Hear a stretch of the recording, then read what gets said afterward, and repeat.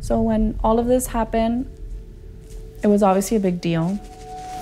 And the images just into us tonight are rather incredible. They show Mike Pence, the vice president, looking at men inside a chain link cage. Here's a fun story. A U.S. Border Patrol agent is going viral with social media dubbing her Ice Bae. Her name is Kiara Cervantes, and a lot of guys, obviously, they found her very attractive, and so she just became this phenomenon. My phone was like ringing all day long. There was no pause in the zzz. It was just zzz. It's funny because I just don't see it. Hi, guys. And then all these leftists were like, really? You're lusting over a Nazi? You're a fucking disgrace to your entire culture. You disgust me. If I could go back and not be there, I would.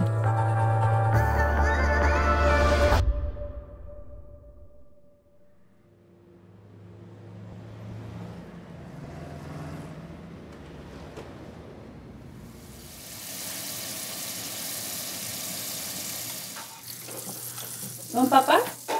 You want papa? Have they been getting better? Yeah, they're better now. Story of my life. My name's Kiara Cervantes. I live in Laredo, Texas. Do you want ketchup? Ketchup? No, don't be throwing it. I'm law enforcement, and people on the internet know me as Ice Bae. While I was on a temporary assignment, the vice president was visiting, and that was exciting. This is what Vice President Mike Pence saw Friday on his visit to a detention facility in McAllen, Texas. I felt kind of nervous just because the amount of people that there were versus me in the middle, only female. And it got crazy, you know, everybody stood up, everybody was yelling. Grabbing onto the chain link fence, detainees shouted to the cameras. That's obviously a nerve-wracking situation, especially if you're law enforcement. I saw the cameras there and I said, this is, you know, a one-of-a-kind picture. The uniform plus silhouette plus the controversy right now made Ice Bae. She was still there at the house living with me.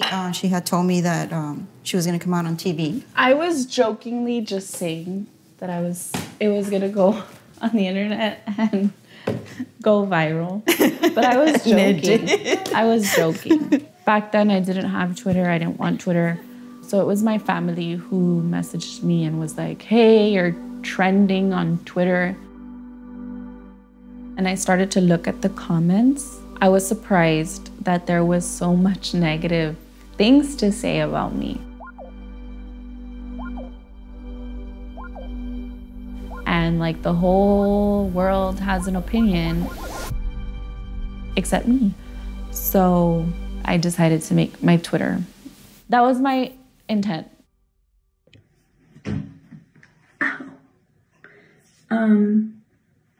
Good evening, you guys. I just kind of wanted to come on here to say a few words.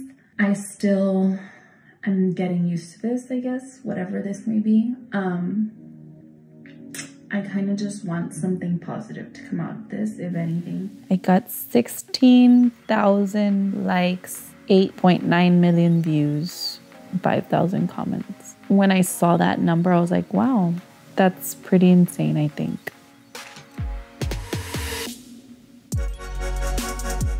Everything that's been going on, I'm kind of gonna give my opinion.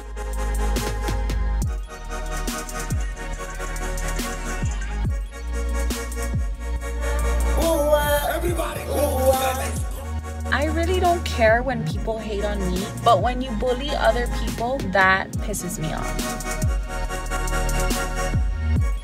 It's been a long, hard day, but it's my Friday. A large part of my fans are very political. And then you have the physical fans. I know this must be really frustrating for some people. I don't feel objectified. It's just the internet.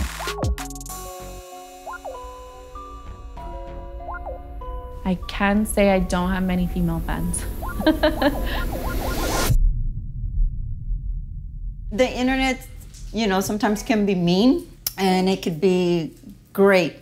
You know, it just depends the audience that are out there, you know, what they want to say about you and, you know, how they want to hurt you or how they want to motivate you.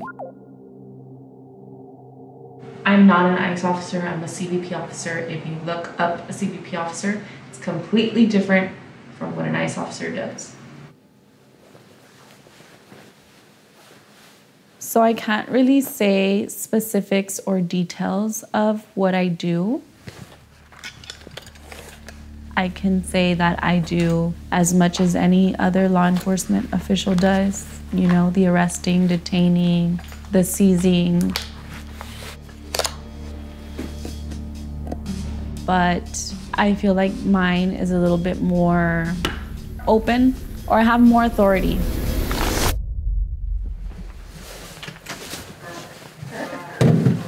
Going viral and having like thousands and thousands of people wanting answers from me just because of where I work, it was overwhelming because they don't get it. I don't think a lot of people know Laredo's really a small town, and it's definitely a border town. That's all there is here, Hispanic people. I don't really feel a tie to Mexico or the need to say I'm Mexican American just because I was born here. There's a job to be done. There's a lot of things that, you know, the public doesn't see that we have to see. What I've seen, what I've been through, I'm never 100% off. And no matter how tough you are or how trained you are, you're still just a regular person and it hits you. I can think about moments that I had 3 years ago and I can go back like if it was just yesterday and I can feel that like knot in my throat again. It's a great job. There's a lot of good to it. There's obviously a lot of questionable things that people have opinions about what I do at my job. Just because of how big the controversy got, it was obviously an issue, being that I'm somewhere that security is very important. I started to have like really bad anxiety, not sleeping at night. I think I cried sometimes. Yeah, there was definitely some days that I just couldn't handle it. So I actually saw this article on Wired. The Ice Bay meme captures the worst of 2019 so far. It's come to this. Hashtag Ice Bay. What about your people, bitch? As a Hispanic, you're a fucking disgrace to your entire culture. You disgust me. I hope whenever she walks into work, she sees the faces of her parents. I think my Twitter filters a lot of this out for me, which is good. A lot of them were in reference to my family. Like, you should be ashamed. You don't know me. My perspective has changed about Twitter. I went into it like with a positive vibe, positive energy, got a lot of negative every single day, and now it's just, I keep my distance. They're beautiful pictures. Oh, soy yo. Sí. Cuando estaba bebita. This was me in karate. They hit me in the stomach, blew my air out. I was so upset that when I got back in, I just went full force on her. And I just kept hitting her with the side of my hand till she just gave up. Sí. ¿Estabas sorprendido cuando entré a la academia? Sí, sí, cómo no, porque es trabajo muy especiales. Protegen los puentes, todo eso. Es bonito para uno tener a alguien que trabaje ahí. Como la vi en la televisión y todo esto con el vicepresidente y todo, pues sientes una alegría que, jovencita, como toda esa gente que pasa gentes, puede agarrar rencor porque ella está cuidando las fronteras, ¿verdad? Uh-huh. Y pueden hacer algo malo, pero gracias a Dios no se oyó nada de eso. Uh-huh. Sí se ha cambiado tanto desde cuando usted vino. Sí. Yeah, it has. ¿Cuándo te viniste para acá, a los Estados Unidos? Como al 65, 22, 24 por ahí. Yo creo que antes, pues todo el que quería venirse para Estados Unidos, pues metías una aplicación para que emigrarte, se dice. Pobrecitos, pues vienen por la maldad que hay allá y entran con todas las familias, pero también a Estados Unidos es muy duro. Doctores para ellos, para todas las familias, comida, ropa. That really need it as well, and they're not getting it either. Y van muy decepcionados para atrás porque no pueden entrar así, nomás así. Just come in like that. Esto fue 50, 50, 60 y 75. 70. 70. ¿Se siente orgulloso para decir que es americano? Mexican, ¿cómo dicen que es uno de los Mexican dos? American. Mexican. Both. Are you saying hi? I think if I had the opportunity to go back and not become Ice Bay, I probably would do that. Just because I don't think I'm the right person for that gig, you know? So I definitely thought there was a way to disable the comments, but I guess not. Somebody else could have done a way better job at becoming Ice Bay and done something with it, or maybe had more of a voice. But I feel like I have too much to lose. I mean, obviously, if you get such a big platform, regardless of how you got it, you could totally make a business out of that. I had all types of offers, whether it was from like modeling, promoter, gun shops, things like that. I even got an email, I'll pay you $50,000 to go on a date with me. No, I don't do that. For you to succeed in life, the internet's not gonna do that for you.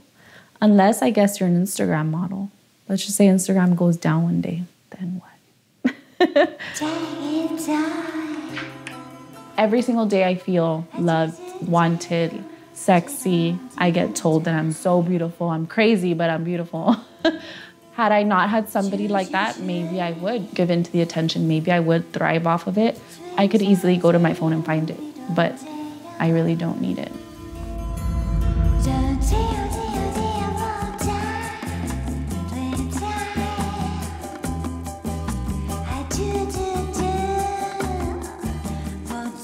I was not happy being like so much in the limelight. It's done and I'm very happy.